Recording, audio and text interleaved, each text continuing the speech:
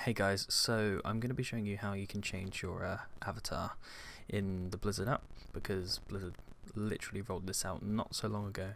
So what you want to do is you want to load the beta version of the Blizzard app, because it's only in the beta version. So what you do is you go into the Blizzard app settings, you go to the beta part in the column, and you'll want to click activate beta version. I already have, so it says I'm running the beta version, and then what you want to do is wait for it to restart, download the update like any other Battle.net update, and then Blizzard app update I should say.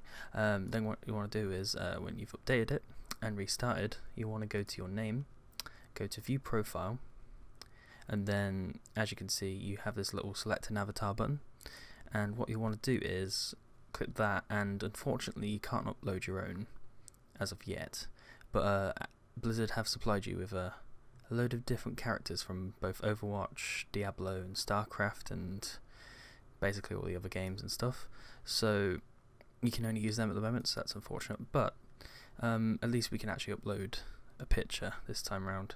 So yeah, that's just a quick tutorial on how to change your Blizzard app avatar. So hope you enjoyed that. Hopefully it's been useful for you, and give it a like if it helped you. So cheers guys.